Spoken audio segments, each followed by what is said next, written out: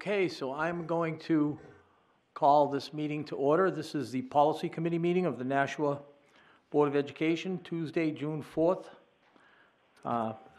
2019, at 6:01 p.m.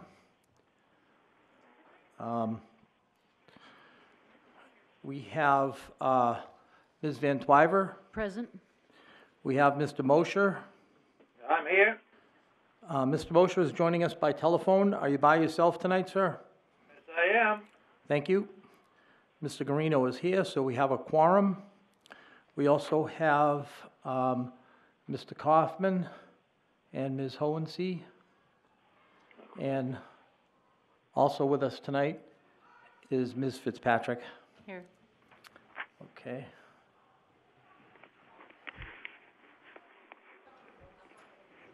Okay, great, thank you. Okay.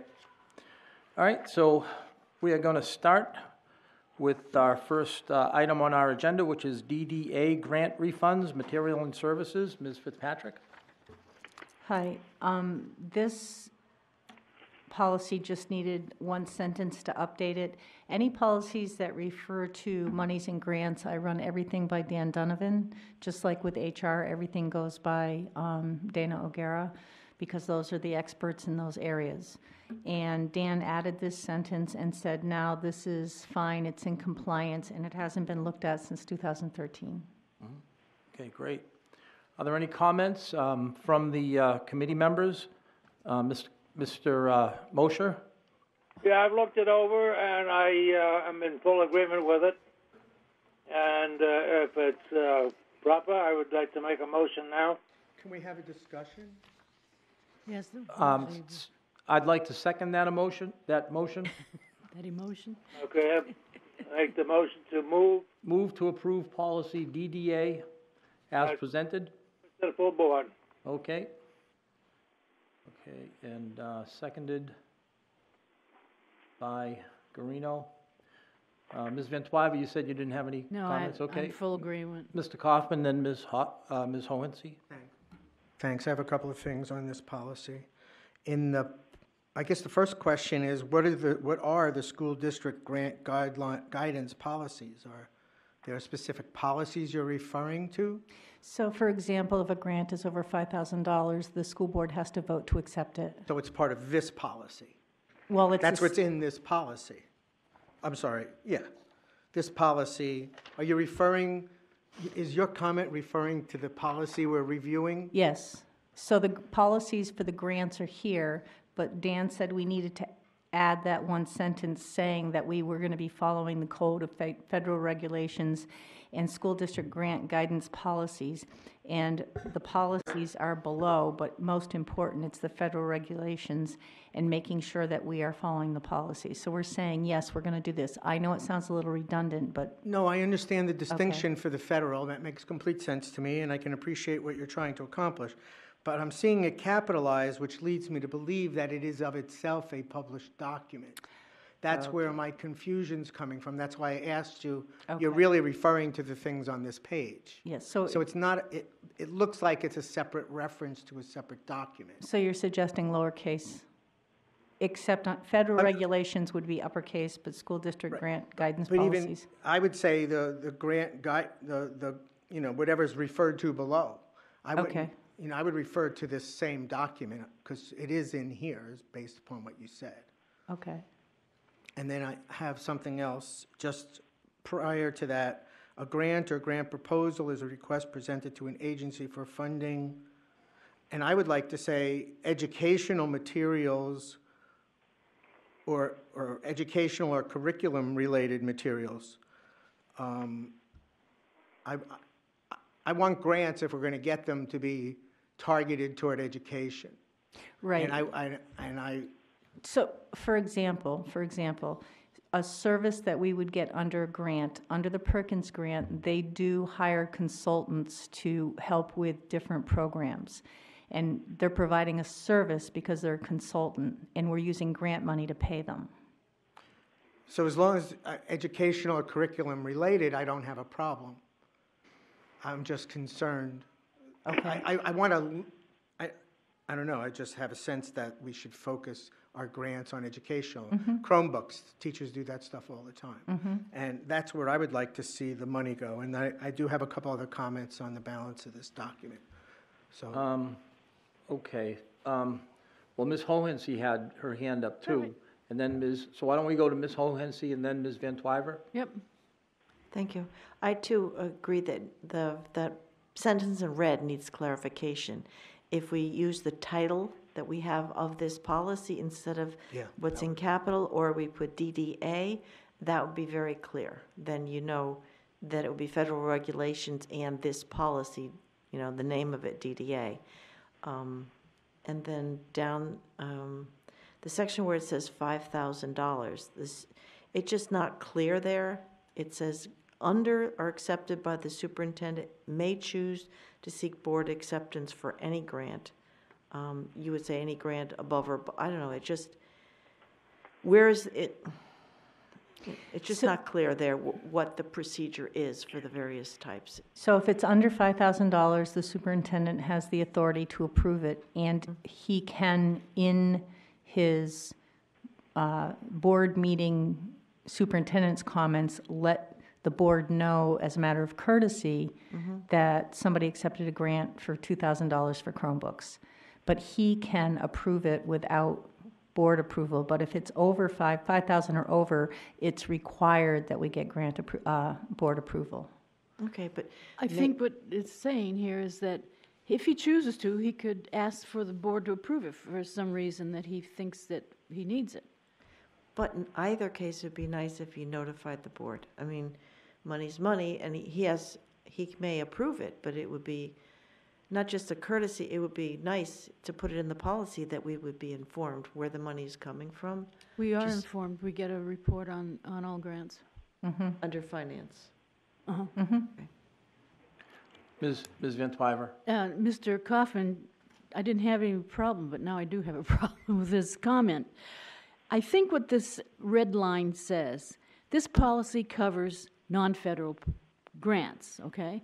So all other federal grants will follow the code of, I think he's just trying to clarify that other grants that come from the feds follow the code of federal regulation and the school district grant guidance, just as an information type thing. I don't think it means that there's a separate, but that's my interpretation of it. Well, I think what's going on here with this sentence is that it's basically saying the policy covers non-federal grants. Yep. Okay, and then it explains that all federal grants will follow a code of federal regulations, which is separate.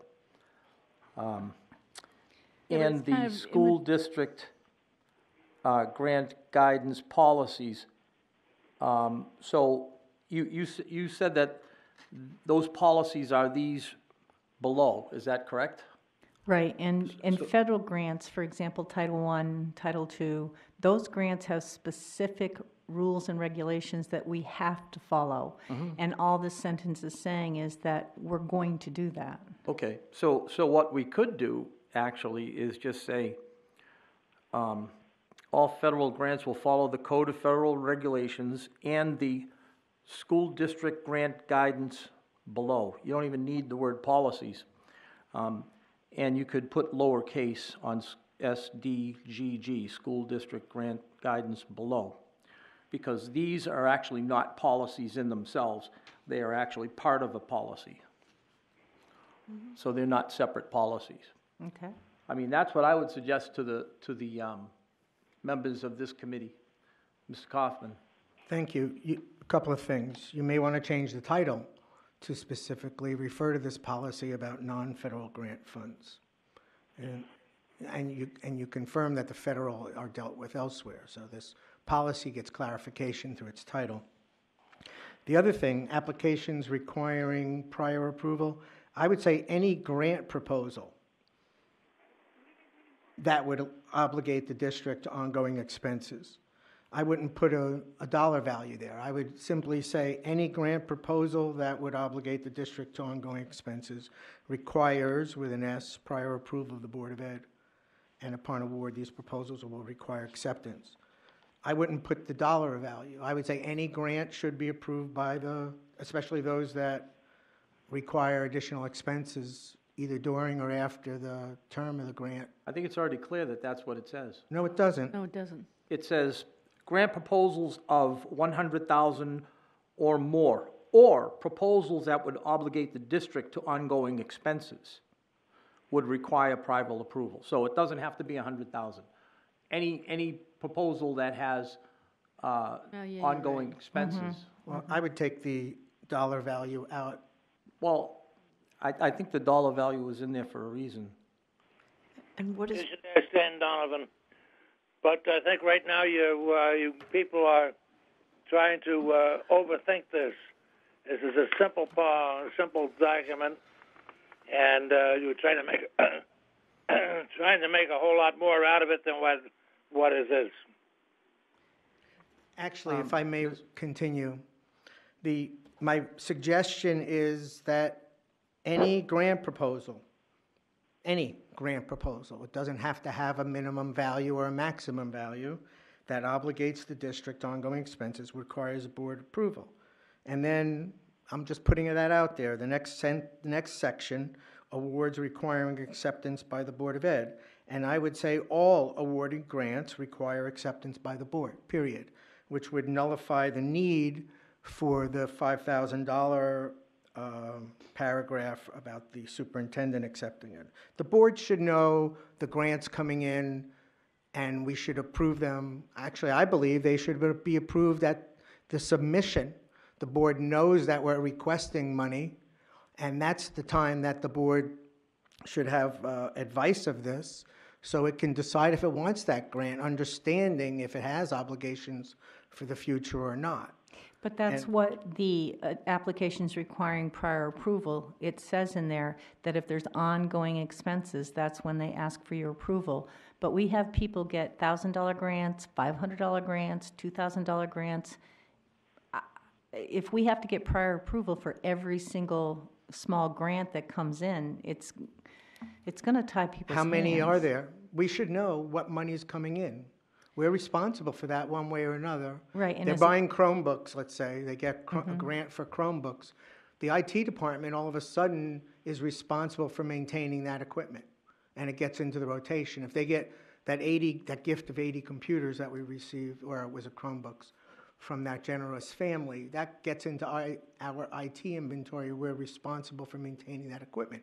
All of that has budget implications, either through maintenance of people required, certainly an electric bill to keep those things charged, as well as any ongoing maintenance to the equipment. And we should know that, because everything that comes in here has an impact on money. And then as far as the last paragraph goes, usage of grant items, this addresses if a particular individual has the use of the grant. This essentially says if someone applies for and gets a grant, they have, I don't know if it's exclusive, but they certainly have first dibs on using it, and that makes complete sense to me. But I would like to add to this policy some language that says, in the event that the grant recipient leaves the district, use of that resource, whatever it may be received by the grant, shall be determined by the building's principal. So in other words, Mr. Marcoux, for example, he'll tell you that he had a grant for some Chromebooks. So let's say he retired or left the district. He's no longer an employee of the district as a teacher. So his equipment, in my opinion, should be reallocated by the building principal. That's what I'm suggesting language to do that in that. Oh, you're wrong. Well, that's your opinion, Mr. Mosier. Okay. No, it isn't. If you read down the bottom of the page, usage of grant items, it makes it perfectly clear what you're going to do with the stuff. Calm down, You are Mr. Mosier. overthinking this thing, and you're making a real ass out of yourself. Calm down, Mr. Mosier. I don't think so, Okay, Mr. all right, all Mosier. right. I'm All pretty right, calm order, right order, now. All right. Ms. Van Twyver had her hand up. Yeah, well, we've got a couple of things here. The thing about grant proposals of 100,000 or more, or proposals that would obligate the district to ongoing expenses require prior approval of the Board of Education. Well, what about those between 5,000 and 100,000? It says awarded grants of 5,000 or more required acceptance by the Board of Education. So there's a period between those two. I think I might be willing to say, yeah, strike 100,000, because I'm not sure. Well, it says applications requiring prior approval. So anything over 10,000, we have to approve no matter Right, what. but other I than think grant. right. Yeah, wait. Okay, go ahead. No I matter just wanna- whether it's a grant or anything over 10,000, we're Right. supposed to approve. Right, And the way I read this, it's an or is either a grant proposal of 100,000, or if you have any size proposal that would require future funds from the district, you need to get that approved too. So that's the way I read that. But then awards granted of 5,000 or more require acceptance by the Board of Education. Well, that's about between 5,000, I mean, it's just. I think you're confusing two different things. One is Right. one is a proposal. Okay, grant proposals of $100,000 or more. And then you're talking about acceptance, All okay? Acceptance of anything under 5,000, the superintendent can do. So we still have to accept any grants. Okay, you're right. You pointed out the fact that this is grant proposals. Yeah, there's proposals and there's acceptance. So we can't even submit a proposal that has a $100,000 amount or is going to cause ongoing expense. We can't even submit for it without prior approval. Okay, It's got it. when we get the 5,000 or more that then we ask you to accept the money. Yep, Okay. okay.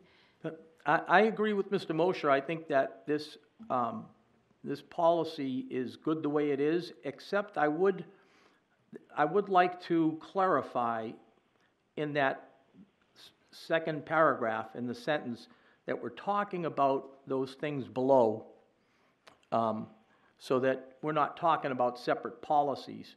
So I would say to change the sentence to, this policy covers non-federal grants. All federal grants will follow the code of federal regulations and school district grant guidance below, so that we know that we're talking about that. So I would like to, the committee members to give me your comments and concerns about what I just said. I don't have any, well, I kind of think that there are some other policies that are part of this district that are administrative policies. I don't understand why they would point out the fact that this policy is what we're talking about here. I mean, I just don't, You think there are other policies? I think there must, I think there must be a district policy. Okay, so, and- right, so we could say that all federal grants will follow the code of federal regulations and the school district grant guidance below, and any other policies of the district that apply. Does that make sense?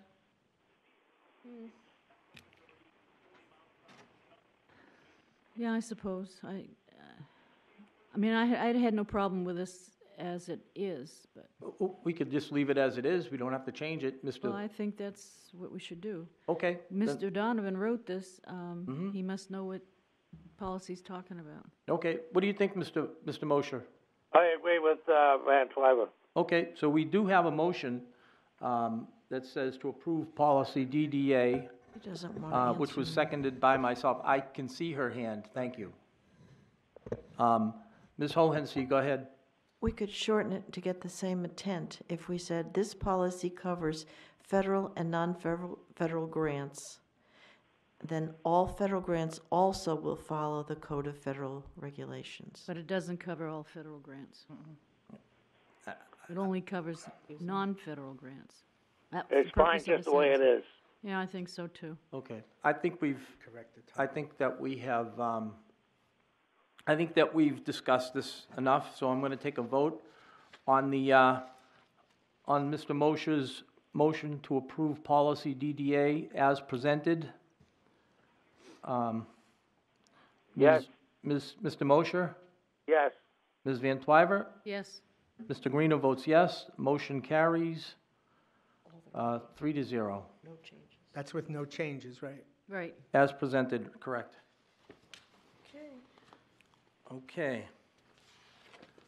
So, elementary level grouping philosophy, our next item. Ms. Fitzpatrick. This is something that we had brought forward, and when it was brought forward, it was actually, Tara went back and checked the minutes, and it was never approved, but honestly, it's just an update to change it, to have it reapproved, because 4/16/01 was the last time that it was updated. And because it was sitting in the queue and there was no changes other than reapproving, we brought it back again because the minutes said it never actually got voted on. So what you're saying is that it will be reviewed, that that indication that we put on there that we reviewed this and there are no changes. Right, But it doesn't say that at that length, okay. right. But I do have a lot of questions About the element, okay. about this policy, which also leads into the other one, because middle school has always been a big puzzle to me. I've never really completely understand how they operate, and so I have about 4 different questions about this. Okay. Flexible grouping. I didn't quite understand. It says, a grouping strategy which allows a teacher to organize instruction and divide students into groups to meet learning and skill needs, student interests, and/or for specific concepts or themes. Can you give me an example? I mean, Yes. when would you group these kids together by student interest? Okay, so like in elementary school, if they do literature circles, students have a choice of which book they choose, so that's the literature circle they join. Also for depending on the book that they choose, so kids in certain elementary grades, in certain elementary schools, do literature circles, so they get to choose the book that they want to read, and that's the literature circle that they're included in. So that's an interest choice. The skills and needs would be the reading groups when kids are in early elementary and learning the skills they need to become readers. Some kids may be struggling with certain concepts, for example, vowel sounds, okay? And other kids could be struggling with letter identification. Okay. It would be better to split those kids into groups, small groups, and focus on the skills that they need to work on. It's not a permanent group, but it's to help focus on the areas that they need the most support in. And that small group situation happens that some kids may be working on their iPads or Chromebooks in one group, and they rotate through the groups. Well, the teacher is doing the more intense instruction with the kids that need the vowel identification. And the para may be working with the group that are working on identifying letters. Those are examples of what I mean. Well, thank you. That helps quite a bit. Okay, And the temporary is anything from a day to a week or to a month, or correct. could be as long as they need. Yes, Then they may also vary to meet individual interests. Flexible grouping may be implemented with a single classroom or among classrooms at a grade level or across grade levels. Do we do that? to be honest, in the elementary schools, I know they do it across classrooms. In terms of grade level, I don't want to misrepresent, so I won't say yes or no, I'm not sure. Okay, so this kid can't, well, let's take your word choice, or vocabulary's poor. So it's possible a third grade student could be working with a second grade student at school? It's possible, if the That's possible. teachers feel that that's going to work best for those students. Do you know how, if that's practiced a lot? It seems to me like it's time-consuming to move these kids around like that, but, I think more often, the way the model usually works is that there is a reading interventionist, and they pull together a group of kids to do that intense intervention, and that can be multiple grade levels doing the same intense intervention based on the individual needs. it's quite flexible.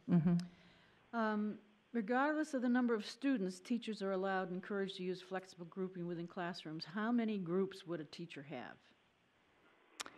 It could vary, but I think practically wise, that the most groups that a teacher would probably run would be 3, 4 max, because it would be really hard to manage more groups than that. I would think more than one group would be hard to manage. So how does that work? When Group A is doing something, it's probably not with teacher interaction. Group B would be with and Group C, and how does that work? It varies, but I can tell you that in my previous district, our elementary schools had up to 5 groups in their classes, and the way it worked is that the preparation ahead of time, so that there is engaging activities at each station, so that even if the teacher isn't there and the kids have learned the routine of the rotation from station to station and knowing what they're supposed to be accomplishing at that station, it can be done. 2 things. Number 1, the kids have to learn the routine. And number 2, they have to really be involved in engaging activities at each of those stations to keep them focused. Those are the 2 main pieces to that.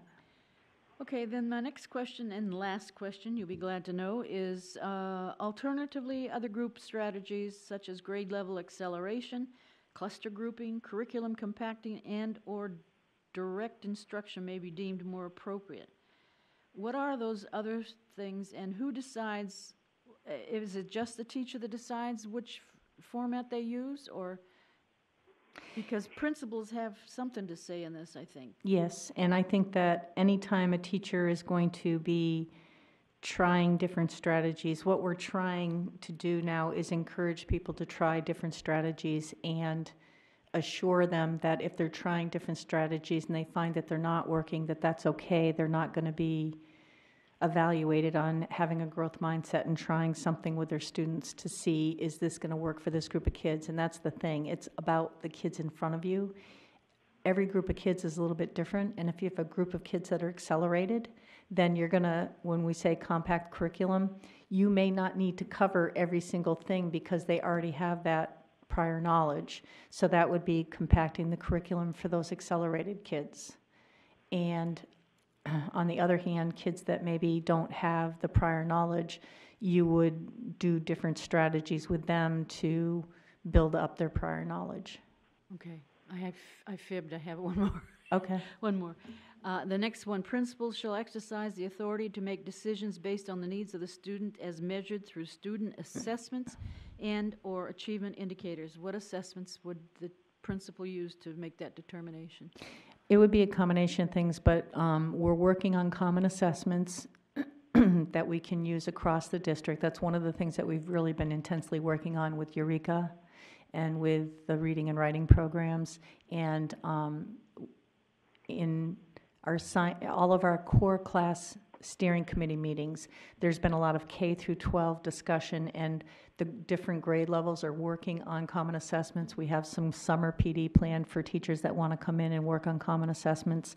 But also at this point in elementary, they also have the BAS, it's a reading assessment, iReady, SAS, and excuse me, SAS also has a component in it that has interim assessments so that you can really target certain standards to see if the kids are hitting those standards.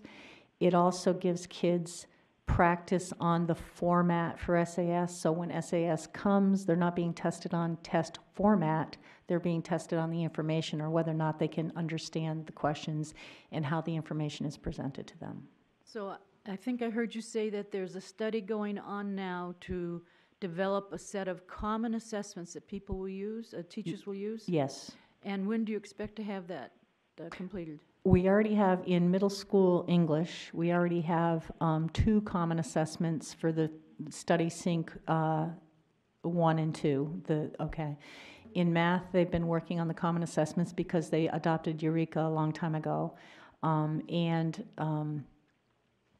Social studies has been a little bit more of a challenge. They're working on it. And science, because we're moving into Amplify, that's going to be one of the pieces of using Amplify, is developing those common assessments. So those assessments will be standardized over the, we're talking about elementary here, Yes. right, across the 12, Yes. 12 schools? Yes. Okay. That's the goal. Oh, hopefully we'll get there. Yes. Thank you. I have no more questions about this. Okay. Okay, thank you. Mr. Mosher, did you have any comments or questions on elementary level? Elizabeth Van Swyver, she had mentioned a lot of the questions that I had in my mind, but they've all been answered very carefully, and I'm satisfied with it. Okay, great. Thank you. Ms. Hohensee has her hand up. Yes, thank you. I want to know what you mean by heterogeneously in the second paragraph. In elementary school, kids are grouped all together. They are not divided they're not homogeneously grouped. So students are not, when they're put into a classroom, there's all levels of students in that classroom. That is the standard for Nashua and all other school districts. That's not a new thing. So you mean by age or by Yeah, grade level? By grade level and by age. Okay, so Yeah. it just, I didn't know what it actually meant. Then the other thing is, we had a teacher come here and speak to us, I think about a 5th grade class. And she said that it was so difficult with kids that are learning to read, that are on kindergarten level, and some at 8th grade level. So she had a lot of different groups. Is there anything that we can do? This is very flexible, and it gives them a lot of options. Mm-hmm. But still, they're not jugglers. Is there anything we can do to minimize the juggling and help them accomplish what they need to accomplish? The kids that are struggling in reading do get reading intervention. That's what the interventionists do, particularly in the Title I schools, because they do have more funds available to do those kinds of things. In a perfect world, we'd have an interventionist that could push into every class, but, budget. And so, as far as that one 5th grade teacher goes, I would encourage them to reach out to their colleagues and reach out to the principal for support about how to make that work in a way that is reasonable. Right. But each situation's different, so right, exactly, and this gives them that total flexibility, but I just hate to hear that a teacher is juggling that many students, and if there was a way to separate them into different levels, at least for one subject, instead of rely only on interventionists, which seem more limited, if there was a way that it might work more effectively. Right, and in some of the elementary schools, I am aware that, especially in the upper grades, 4th and 5th, some of the teachers are starting to move the students a little bit so that, for example, one teacher may be the teacher that their expertise is in math, so the kids would go to that teacher for math, and when they're in there for math, the teacher whose expertise is English language arts would be having the kids in English language arts. So one of the things I think they're doing to sort of address those concerns is starting to do a little bit of shifting with classrooms full of kids for the teachers who have the most expertise in those areas to be the one in front of the kids. Okay, I just want to make sure that we're giving as much help to those teachers who are doing the juggling. That's and I see this as very flexible. I just want to make sure that they're getting the help they need. Mr. Kaufman? Thank you. One of the things I'd like to see happen, I've tried to bring it up in the past, and I've actually talked to teachers about it, was the transitioning from, say, elementary to the middle school. And trying to put a process in place where the students that are I don't know what to call them because it's not a graduation, so I'm just... Transition. Okay, so that's an okay word to use, okay. That they be required to demonstrate academic proficiency in reading, writing, and math that demonstrates their readiness to perform the academic instruction at the next level, in this case, at a middle school. I think we should have some standards. One of the things I was talking with one of the teachers about was maybe not everybody, maybe there's 5.5, 5.5 grade or 5.5 grades where some student is close to being ready to go into 6th grade, into the middle school, but they're not quite there yet. They may need some extra time with some particular subject matter. I'm not going to speculate. But that the system that we have allows for that to happen. We don't want to hold anybody back, but at the same time, we want to make sure they're prepared, because if they don't have the prerequisites getting into the next level, they're already at a disadvantage, and we turn them into Tier 2 and tier 3 students, and I don't want to see that. So I would like to see something, I don't even know if it belongs in this policy, but it came up as part of that discussion. You seem to be sympathetic to my concern. Is the district considering something like that? I know we don't have any kind of a test that you take from 5th to 6th grade. No, I think, isn't it too young? No, they take SAS in elementary school, but It's not required for the promotion, no, it's promotion not, and it's not. transition. Too late anyways. Yeah, You that's get the part of it. results too late. Yeah, you do. They come after the fact. But there's a couple of, it's kind of a loaded thought. I understand what you're saying, but we get into, there's two things. That's one of the reasons we're trying to work on the common assessments across the elementaries, because that will be one measure to see how things are going with everybody. But it also gets into the difference between social promotion and retention, and that's a much larger conversation. And along with that, parents need to agree with retention. So you're right, it's not part of this policy, but it is a bigger conversation. I Can you agree. put it on a future agenda item? Yeah, That's I a don't know, is it curriculum. curriculum Yeah, or it's a is it- curriculum. That's a curriculum, and we did talk about that a long time ago when we did the goal setting, and it went over like a lead balloon.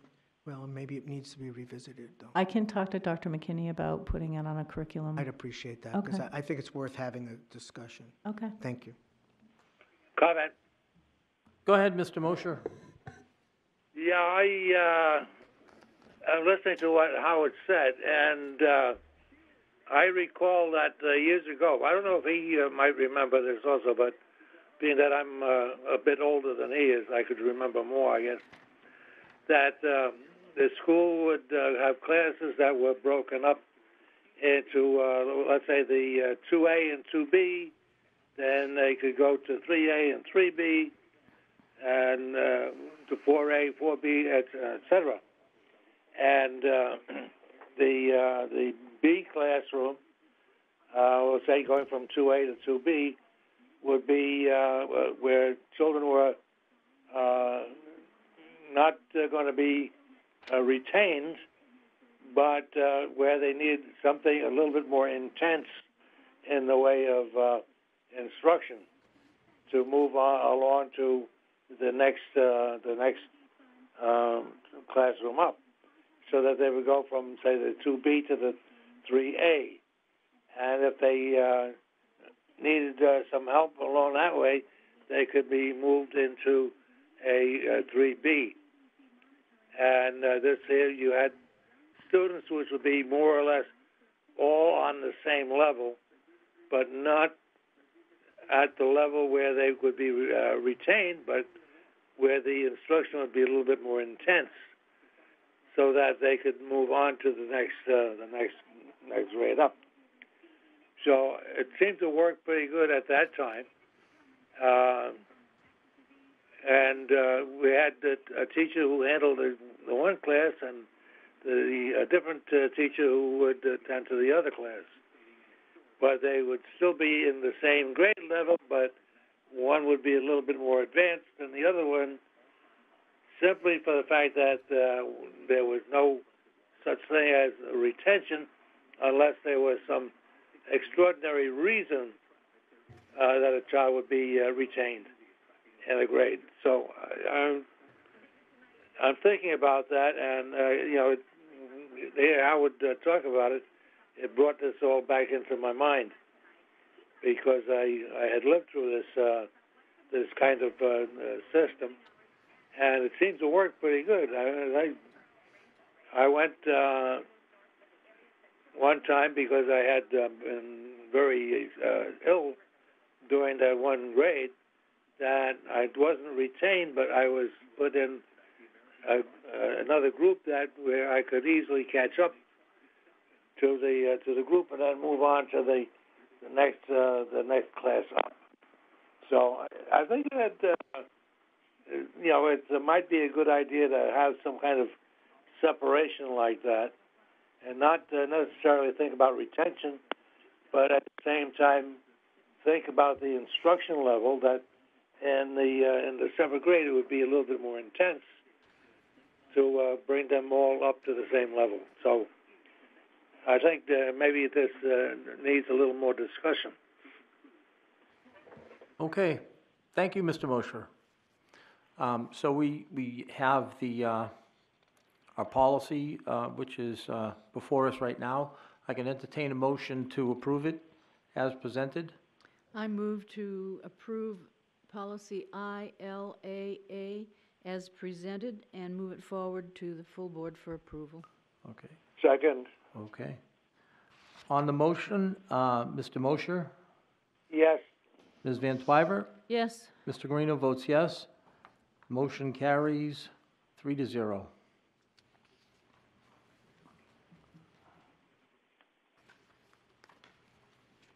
Okay. On the back of this, we have elementary level grouping philosophy 2231, which I believe we need to rescind. So I could entertain a motion to rescind policy 2231. I move to rescind policy 2231. I'll second it. Okay. Okay, on the policy, on the motion to rescind policy 2231, Mr. Mosher, Yes. Ms. Van Twyver, Yes. Mr. Guarino votes yes. Motion carries 3-0. Okay. All right, so our last item on the agenda is policy ILAB, middle level education policy. Ms. Fitzpatrick? So historically, this has been before the policy subcommittee and was sent back because the union representation felt that there was some concerns. Dr. Mosley and I met with the union leadership. I altered the policy to try to acknowledge their concerns. I then went back and forth with Adam over email about the policy. There was another meeting with Adam, myself, and 2 of the middle school union representatives. And this policy that's before you is a compromise. I'm going to be completely honest. I was not going to give union everything that they asked for in the policy, because ultimately what it boiled down to was that they wanted to have complete control over, they wanted to keep ability grouping, and we're trying to move towards flexible grouping because many teachers across the middle school are already doing flexible grouping. So the things that I put in here specifically to address their concerns are the 2 blue paragraphs near the bottom. Scheduling students for the purpose of team placement is solely the responsibility of the principal, because they felt if the teachers were in charge of doing that, it was a change in working conditions. Some teachers do schedule their teams, but they don't have to. It's the principal's responsibility. After a student's team is determined, individual class assignments may occur in collaboration with a team of teachers and principals. Most teachers prefer to place students in the classroom rotation on the team, but they don't have to. They can do it with the principal. They can tell the principal that you do it. The other thing that they were very concerned about was the preparation. So teachers will not be expected to prepare more than 4 different class preparations. However, differentiation and scaffolding for student success do not apply. Further, in adherence with collective bargaining agreement, and you can see the numbers, flexible grouping of students will not exceed 31 students in core classes, because that is directly out of the contract. The thing that's not out of the contract that they took exception with was that the class preparation doesn't include differentiation and scaffolding, which even teachers at the high school level differentiate and scaffold. That's something teachers do. Can you give me An example? Yeah, here, I found this policy to be very confusing with terminology. Okay. I really did. So I don't understand differentiation as opposed to grouping people together. And I don't know what in the heck scaffolding. For me, scaffolding, you stand on a thing, a plank to paint the house, you know?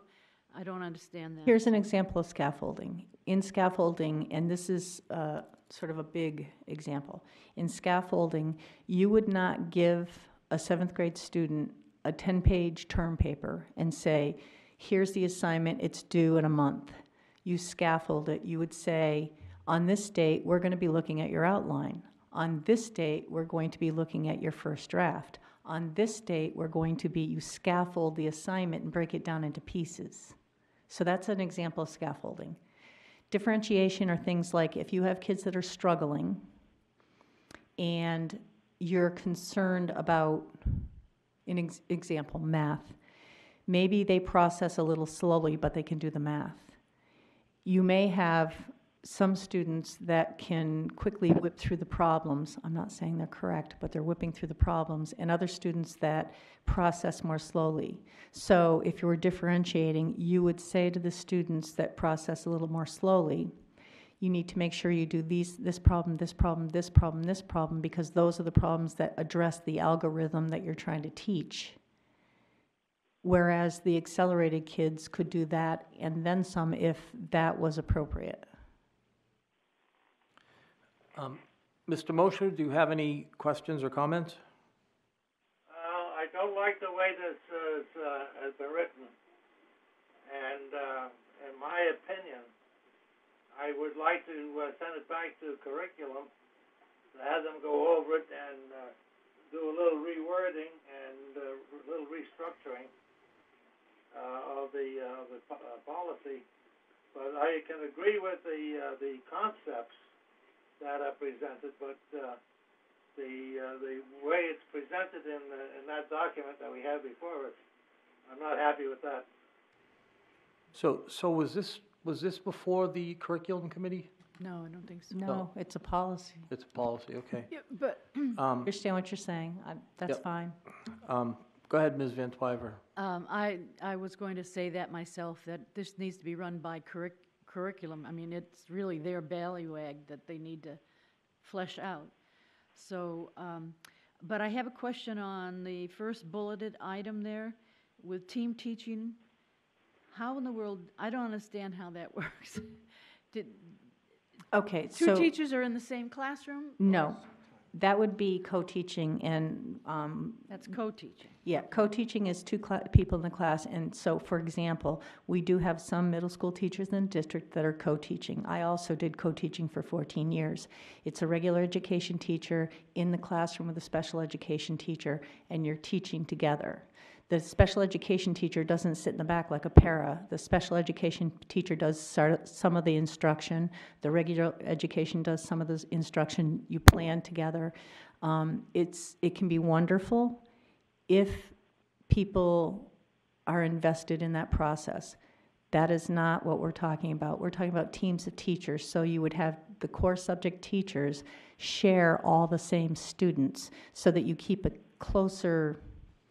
When they're in elementary school, the main teacher, they usually have one main teacher, and in the classes I mentioned before where they're shifting between two teachers, they have their home base. In middle school, because they have so many different teachers, core teachers plus UAs, there has to be a group of teachers that know that student and are responsible for that student so that they can support the student in a way that they wouldn't otherwise be supported. And they're not like that in high school because high schools don't work in teams. So it's specific to middle school to make sure that the kids are getting the supports they need.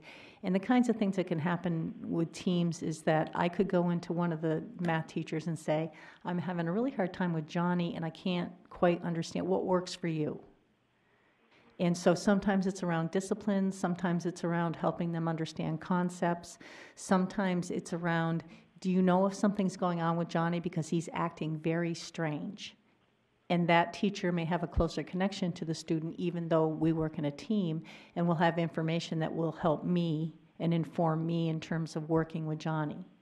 So the idea about team teaching is that you have more eyes on individual students supporting them, and less kids fall through the cracks. Do you find that very successful? That's all I ever did was team teach Yeah. and co-teach. That's what for 20 years. I have seen team teaching at Elm Street Middle School because my kids went to Elm Street, and I thought it was very successful. They know how to challenge your kids where they need more challenging. Like with my kids, it was organization skills, and the teachers would make a strategy because they know this student had poor organizational skills, and so they try to do things to help that student, which. Yeah, so I thought it worked really great, especially if parents, and it's good for communication with parents too. They were very good at Elm Street to communicate with the parents. But I just have a question about this differentiation.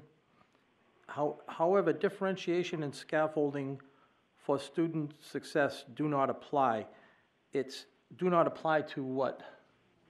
I'm a little bit To the preparation. To the preparation, Because, okay. based on the conversation with the union, Okay, my understanding was that they felt that adding differentiation and scaffolding to class preparation actually increased the number of preparations, which I disagree with. okay. So, It's a philosophical difference, and, and like I said, things that are in here, there's compromise in here. This is a compromise. This is not me saying, absolutely, I'm not taking any of your suggestions. Many other suggestions are embedded in this, but I couldn't see philosophically agreeing with everything because I know much of what's in this document is already happening in all 3 middle schools to a great extent. okay. Four different class preparations. That means that a teacher has to make 4, what do you call those, everyday programs? Lesson plans. Lessons plans every day? However, if a teacher teaches 4 science sections, that's really 1 prep. And then if you need to do differentiation and scaffolding, yes, that's more to do. But if you're teaching science, and most of the core teachers teach 1 subject area that they're licensed in, then it's really 1 class prep. Some teachers do teach outside of their certification, that's a little different, but not the vast majority. Ms. Kaufman, Ms. Hohensee, and we also have someone from the audience. Could we have them come to the table? It's up to the committee members. Sure. Okay. Mr. I speak? All One our minute. meetings are public, and everybody is able to speak. If you come and you want to speak, you Okay. can speak. All right. I'm just asking what need our the committee members want. Go ahead, ma'am. You called me, and then you said Ms. Hohensee, and then you All right. said All a right. member of All the- right. Why don't you go ahead, Mr. Kaufman, and then Ms. Hohensee, and then we'll hear from Thank you. this So lady. my concerns with this proposal is that we're doing contract negotiations in a policy.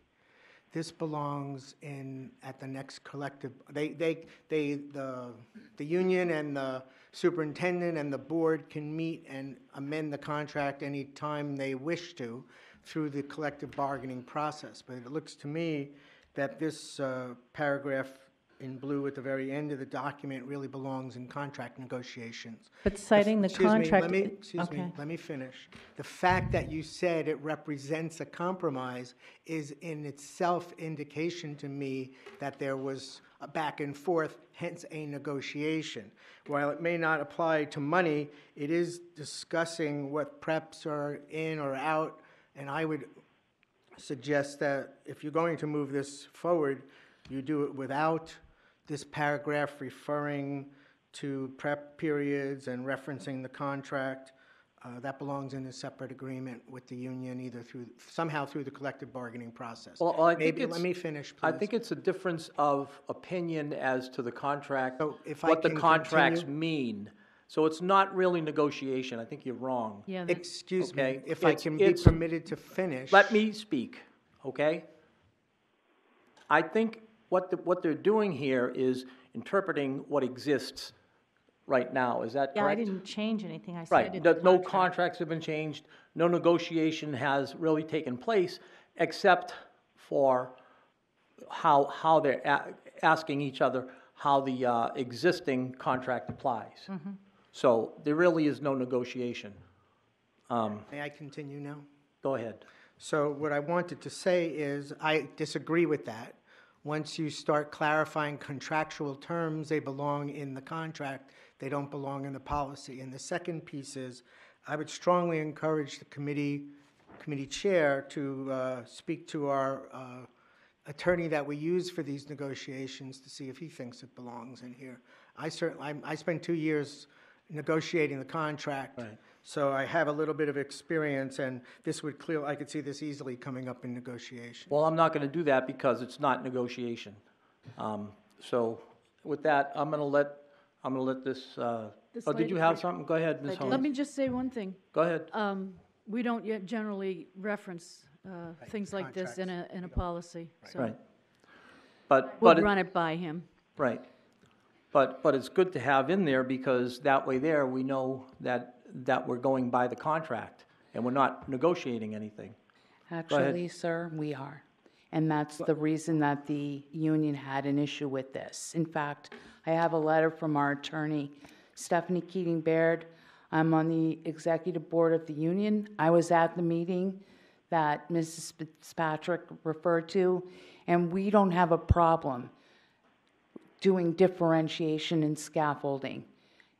In fact, our problem is that those terms are not defined, and there are several different ways of looking at differentiation and scaffolding, many different theories. In fact, I have an evaluation of differentiated instruction from Schmoker, who wrote Focus, which was one of our books years ago, and he says, quote, the innovation differentiated instruction went on to become one of the most widely adopted instructional orthodoxies of our time. It claims that students learn best, one group by ability as well as by their personal interests and learning style. He goes on to say, in every case, it seemed to complicate teachers' work, requiring them to procure and assemble multiple sets of materials. I saw frustrated teachers trying to provide materials that matched each student's or group's presumed ability level, interests, preferred modality, and learning style. The attempt often devolved into a frantically assembled collection of worksheets, coloring exercises, and special kinesthetic activities, and it dumbed down instructions. In English, creative students made things or drew pictures. Analytical students got to read and write. And he goes on and on. It's about keeping things simple. I'm sorry, However, I just wanted you to state your name for the record. I did, Stephanie Keating-Baird. Oh, okay. I am a teacher at Fairgrounds Middle School. I live at 63 Amherst Street in Nashua. And I am on the executive board of the Nashua Teachers Union as a member at large. Okay, I'm sorry, I didn't That's hear it. okay. I didn't hear it. But from what this is a little bit confusing because... It is confusing, but Because it says here that differentiation and scaffolding for student success does not apply. right, So- that means that if anything extra that we have to plan for that is not applicable as one of those 4 units. I have a letter from the union's attorney saying that NTU has an absolute right to demand that the district bargain over any changes to working conditions as a result of such a change. There may be a change in the responsibility for scheduling of students, shifting the burden to the teachers from the principal. That would be considered a change which must be bargained for. That was changed in here. So do you do differentiation and scaffolding now? We do, but it is not, we don't have flexible groups now. We have homogeneous grouping, which means that all of our classes are grouped by ability. Right. So if you asked how elementary school teachers did it with 5 groups, imagine 110 students. Right. Okay, 31 kids in a classroom, no para, no extra help. Now, if that's what the district wants to do, that's what we will do, but we want those definitions in our contract. What is differentiation and scaffolding? Because there's a multitude of definitions for that. Differentiation and scaffolding. In our contract, we have definite definitions for words that affect our contract. This clearly affects our prep language in Article 8:4C. Without clear definitions, the unions believe this policy could violate our prep language. Furthermore, the proposed definition of flexible grouping seems to be requiring teachers to do multiple preps in each class. The union is fine negotiating this language, but it needs to be negotiated. So I'm wondering why Adam's not here. I don't know why Adam's not here. He hasn't been around for a couple of meetings. So I'm not sure if you're speaking for the union or... I am. You are speaking for... I've spoken to Mr. Hoffman this afternoon. Okay. I was at the meeting with Ms. Fitzpatrick. It was Adam, Mr. Hoffman, and myself. And I think we were misrepresented here. It is not that every time we disagree, we get told how we are not searching for our own personal growth as teachers. And I'm really upset with that. As a teacher, now I've got my union hat back on again. This is from our attorney. I am speaking for the union. Okay. So go ahead, Ms. Hohensee. Thank you. I appreciate these two teachers coming here. I, too, was a little bit confused because I saw a homogeneous grouping on the old policy and not on the new. And I think we ought to have a separate workshop for this policy. It's nice that the administration worked with the union, but they're not satisfied based on the fact that they came here. If they were satisfied, they'd watch from home. So I don't want any I want everybody happy. I want to understand this better as board members. And I think if we had a workshop, either with or without Attorney Clausen, I don't know what parties feel like that we should do, but I think we should look at it in more depth before we start changing something, because it's obvious that if it's homogeneous on one side and it's not on the other, and how does it dovetail with the elementary? And teachers come here and they complain about all the juggling that they have to do. We need to look at it in context with the contract, which I worked on for a couple of years. We can't just throw things and change things without looking at that contract. And may I add that we have students, like in one of my classes, on my team, I have students who are reading on a 3rd grade level. I have a couple who are reading on a kindergarten grade level, and I have students who are reading on an 11th grade level.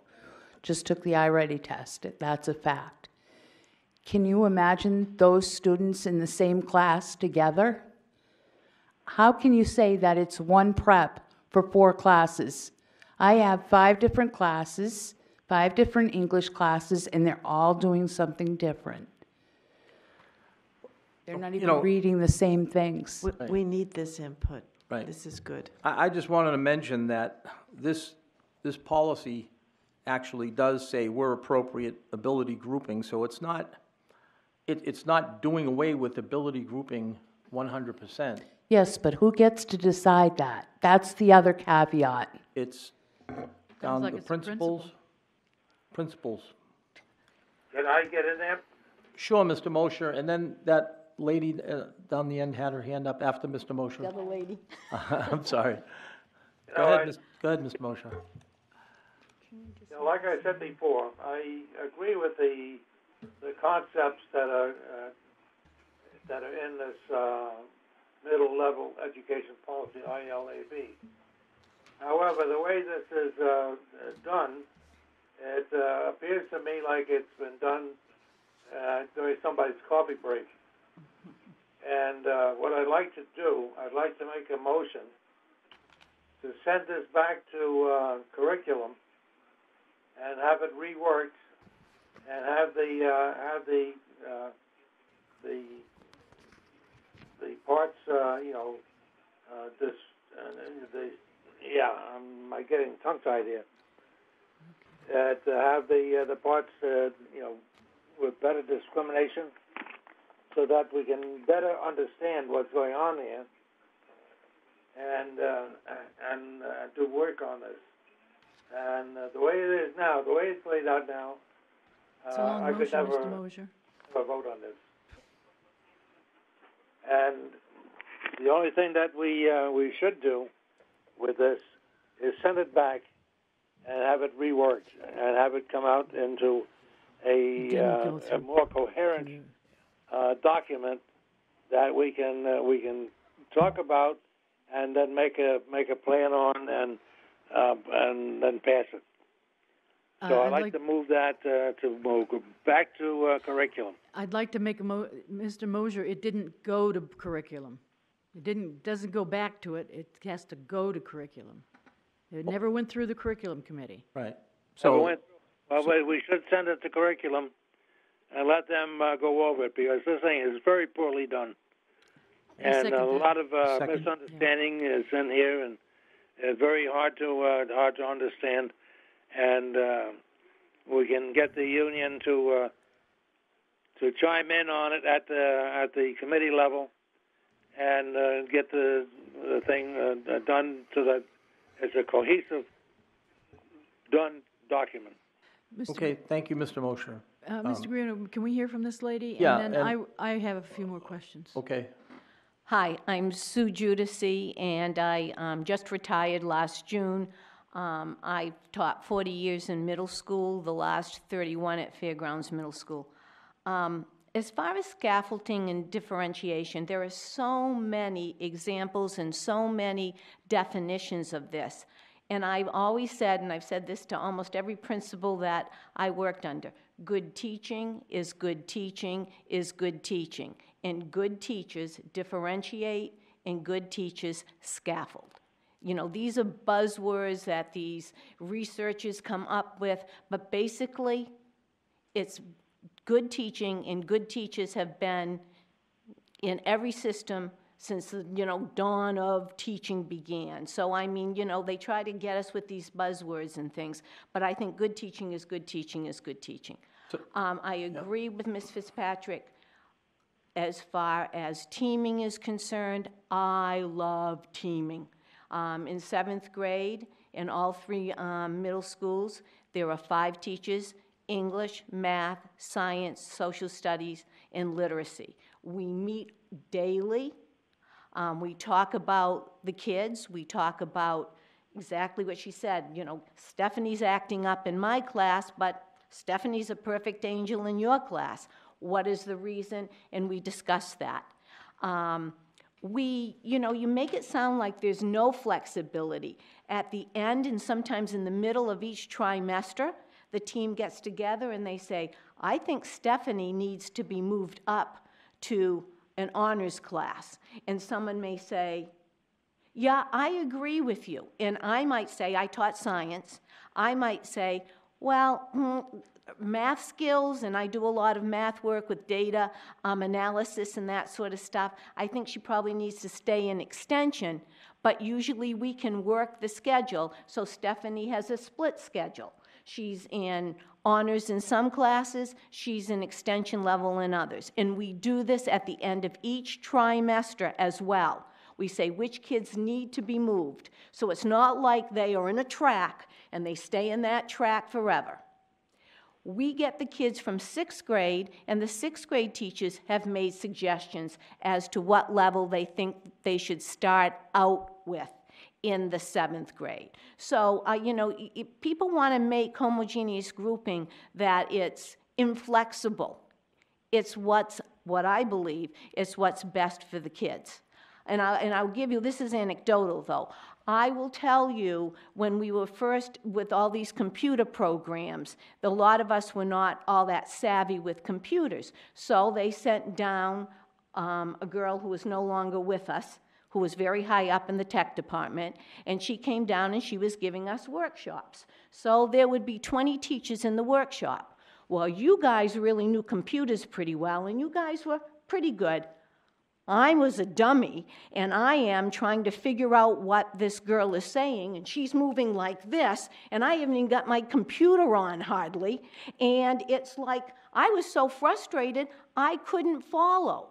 And that's what's going to happen if you've got a third grade reader or a third grade math student in my science class. I can go extremely fast with my honors groups, and I know as a teacher, as a science teacher, as a biology major, I know which concepts these kids need to get the general idea of and where these kids can go a little bit further. So I think it does need to go. There has to be a big discussion. And my question is, this system is always asking parents, have parents been asked about this change in policy? Would they like this change in policy? There might be some that do. There may be several that do not. So, I think you also need to get that input as well. But I just want to clarify something. And I was a union rep for years and years. As far as prep is concerned, a class preparation means a period of instruction which requires selection and organization of teaching content. What I did with my foundation class was the same concept, totally different resources that I used. And I had to pick them out, I had to make them myself, totally different.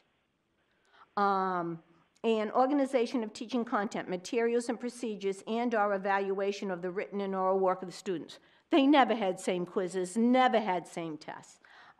Thus, if a school provides a given grade level into college English and general English, this should be viewed as two distinct class preparations. And at the middle school, Ms. Fitzpatrick, it was decided if you have an extension level, you have an honors level, and you have a foundation level, those are considered 3 different preps. So I think this has lots more discussion needs to, and a lot more people involved that need to, before this can be policy change. But isn't there a curriculum? Thank you, You ma'am. know, we've been discussing this for a long time at middle school, because I remember conversations that we've had, and it seems like we haven't made much progress as far as a congealing of people's minds of what middle school education should be. So I thank you for sharing today, because like I say, I feel like I'm a little more knowledgeable about it, but I still think that the curriculum for the middle school is not understood by a lot, including the board. And I think that the curriculum committee needs to take this policy up and somehow get to some kind of agreement on what it should be, what the education should be. It bothers me that I've been on the board 8 years, and we don't seem to have made much progress in middle school education. And these kids that graduate, they're going to go up to the high school, and we want them to be successful. So. And I think we have made progress. I think that with the teaming, and I know that I send kids to the high school, and they come back to me and say, "Oh, thank you very much." And that's just not me, it's to several teachers. So I think we do prepare them, but you've got to realize the growth, what we have to go through. I personally don't think they should be coming to 6th grade middle school unless they're at least a 4th grade reading and math level. And I don't know what they have to do in elementary school to get them there. And I know you can't have a, 12-year-old sitting in 4th grade. I understand that too. But this is personal opinion, I don't think we have a lot of academic accountability. And until the kids know we're serious about academic accountability, then they're not going to put their best foot forward. Because when you can fail everything in 6th grade, everything in 7th grade, and everything in 8th grade, and move on to the next level, they know that. Okay. They know that. That's the second time we've heard that from a middle school teacher, so thank you. I have one question before you go back, is do you think we should hold the elementary school policy for that workshop where we discuss the middle school? Is that are the teachers happy with that policy that we just talked about previously? I have no knowledge of elementary school at all. God love them. And I know people say God love, teaching middle school, but elementary school scares me. I just really think that, I think we really need to decide, and we talked about, it was talked in this meeting, we really need to figure out how we can get these kids. In fact, Mr. Mosier made the point for us. How can we get these kids so that, when they're coming to middle school, there's, it'd be easier to do heterogeneous grouping if they were more homogeneous in their knowledge. But when you have, and truly we have, and we're not talking necessarily special ed kids, we're talking regular ed kids that are at these levels. I mean, they do the iReady 3 times a year. Now, I don't believe that that's the end-all and be-all of everything, but it gives you kind of some talking points and a general idea of where the kids are. Thank you for saying that, too. I've been a big proponent of iReady. Can I weigh in on the elementary school policy? Sure. I worked in an elementary school back a long time ago, and they did do flexible grouping within the classroom, and they did switch classes like for reading and social studies it was in the 6th grade, and also the 4th grade. It's a lot more manageable when you have 15 or 20 kids in the class to put them in flexible groups, and a paraeducator, and reading intervention, and a special ed teacher who might also come in. So you might have you might divide your class into 3 different reading groups, but you have 3 different instructors in the room at the same time, or 2. Or you have kids who are able to work independently. So it's a whole different animal. We're talking about 15 or 20 kids versus 110. In classes that have 31 kids in them. So, big difference with one person. I would suggest that we don't mess with the elementary. Let's get middle school. We've been talking about it for too long. Let's get middle school happy. Elementary isn't changing from what it's been since 2001. All it is updating. Yeah, I know. That's why I Okay, say all don't. right. Let's not mess with that. I don't think we need to have a session on that. I think that we need to have a session on middle school. I have a question here about block scheduling. It says it's an administrative tool used to provide teachers with common planning time, which is doing your 4 different groups of people here, and the potential for elongating blocks of instructional time. So talk to me about the blocks of instructional time, and do people elongate it, or are they all allowed to do it, or how does that work? So, as an example, the 6th grade team at one of the middle schools does an interdisciplinary project that involves all subjects. They take that block of time where they can work on that interdisciplinary project. Some kids may be working on the math part of it. Some kids may be working on the social studies part. Some kids may be working on the English part. The idea of the block of time is that the principal sets it up so UA before, block of time, lunch, so that they have a large block of time that has the flexibility for the teachers to work with their team to do different kinds of activities. Groups of kids working on a project that hits on all subject areas, or focusing on, basically it's for project-based learning and those kinds of things where they're putting all of the subject areas into it. The block of time allows the teachers the flexibility for the kids to be able to move. Does this happen every day, or is it No. once okay. All right. I'll have to admit, middle school is so bizarre compared to what it was when I was in school, in middle Well, it was school. junior We didn't- high. It was Yeah. junior high then, right? So it's really baffling and hard to understand unless we're teaching every day ourselves, which, you don't want us to do that. But like I say, I think we really need to have a good discussion at this curriculum meeting. Just talking about not block scheduling, but for instance, if I know I need some extra time in a particular class, I can say to where I know the kids are moving next, I can say, I need an extra 15, 20 minutes.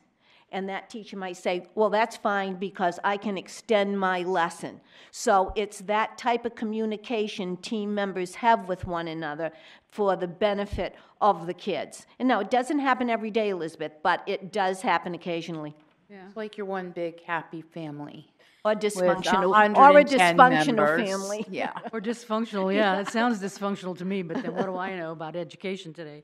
Except for the fact of what you people keep me informed of. I don't know from personal experience. So, we do have a motion on the floor? We have a motion on the floor, which is to send ILAB to Curriculum Committee to improve and rework. So, I wish we could put a time element on that. The other thing, too, is that, you know, if this was implemented tonight, how could you get it, if we voted this yes tonight and it went to the full board, how could you get this implemented by August or September? That, to me, is a problem.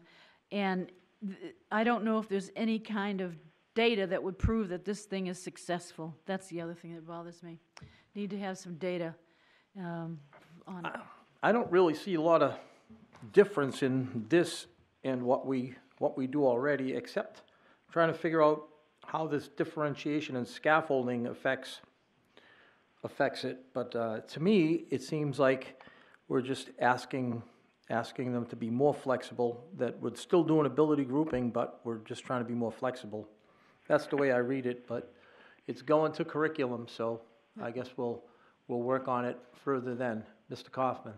Thanks. I'd like to ask the member of the Executive Board of the Union a question. Do you believe this should be done in negotiations, as it is a contractual Well, I think interpretation? that You talked about definition in Yeah, I particular. think that depends on how it's worded and whether or not, and that just depends on what the bottom line ends up being. Right now, it's so vague, and so it's really a matter of trust. You know, it's as if administration doesn't trust the teachers to do the right thing, like differentiate and scaffolding. So they want to say that. And the members at large say that, well, you know, this is a way, if my definition doesn't agree with their definition, it's a way to lose my job. So let's define them, and then everybody knows we're on the same page. Okay. So So that was clarification in the contract would go a long Yeah. way. So that, Yes. Thank you. That was my question, was about differentiation and scaffolding. So if we had this same policy, but we defined differentiation and scaffolding, would Well, that depends on whether or not it changes the teacher's workload. Right, well, what, within the existing contract? Right. You know what I'm It depends saying? on whether or not it changes Right. the teacher's workload. Right, and so if we define, if we come up with a definition of differentiation and scaffolding that you're happy with, and you know, it doesn't really affect the contract, it's within the contract, and you think it's within the contract, would that make sense? Is that what we're looking for? That's what I'm trying to find. I can't tell you that because I don't know what that definition is going to be. Okay, but that's where the dispute Right, is over that's the right. definition of those words. Right, and there. whether or not that will change the Whether teacher's workload. whether that will change the workload in the contract. So we might come up with a definition, we could possibly come up with a definition where we don't have to worry about the contract, it's within the contract. That's my point. Ms. Fitzpatrick. I just want to clarify, from our meeting the other day, there was also exception taken to the last sentence, which says principals shall exercise authority to make decisions on the needs of the students as measured through student assessments and achievement and/or indicators. The union representation took exception to that sentence as well. Oh, they Right, did. because, and let me explain that also, because once again, it's that lack of trust. If I say a student is reading on a third grade level and shouldn't be in the same group with students who are reading on an 11th grade level, and my principal says that's too bad, we're heterogeneously grouping them, Right. then I don't have a choice, Right. even if I feel Right. that that's wrong for all of the students involved. So if So I it's a were- matter of trust. Right, so if I were to write in that last sentence, if I were to say that principals shall Shall exercise collaborate. the authority with collaboration with their team, with the teacher teams, right? Would that be more acceptable? To consensus, something like that. Right, right. But I just want to say this, that you do have to have a final authority and a Absolutely you principal. do. No, I agree, teachers should, because who knows the students better than teachers? That's I exactly agree with you. So I think that we can reach, we have some areas here where we can reach some agreement with, I think. Mr. Greeno, can I ask? Go ahead, Ms. I Holmes. just want to suggest maybe that the union brings a proposal that they would like, so we have a contrast and we can talk about it. Actually, we did do that. That'd be wonderful, because we didn't get it in our Absolutely. packet, and I definitely would love to see that. Absolutely. Look, I don't agree In on doing curriculum. anything with the contract until we understand exactly how middle school ed curriculum is going to go. When I read this, it sounded to me like all that changed was the wording. And I do not believe, I haven't seen the data for last year, but I don't believe that our grades, the SAS scores are going up, but they're going down. And that says to me that some big changes have got to be made. I mean, so I think somehow it's been middle school's been tough. I'll have to say that. It's tough. Mr. I Mosher, don't did think you it have should stay the same. do you have do you want the floor, Mr. Mosher? Yeah, I just had to make some comments here. And I agree with Mrs. Van Twyver that, some of the things that she said that is really important as far as education is concerned. But I think it's become very obvious how poorly done this prospective ILAB is, and the necessity for getting it redone in a much more concise way. So I think that we should move the question and send this thing out to where it belongs. Okay, thank you, Mr. Mosher. So on the motion to send ILAB to Curriculum Committee, Ms. Van Twyver, Yes. Mr. Mosher, Yes. Mr. Guarino votes yes. Motion carries 3-0. Okay. Thank you very much. Thank you. Thank you for your time. So we are at the bottom of our agenda. We're not going to rescind 2230 because we didn't move on ILAB. So unless anyone has any comments or questions or any other business before the board, I can entertain a motion to adjourn. I move to adjourn. I second it. Okay. On the motion to adjourn, Mr. Mosher, Yes. Ms. Van Twyver, Yes. Mr. Guarino votes yes. Motion carries 3-0. We are adjourned at 7:30 p.m. Thank you very much, Mr. Mosher. Thank you. Have a good night.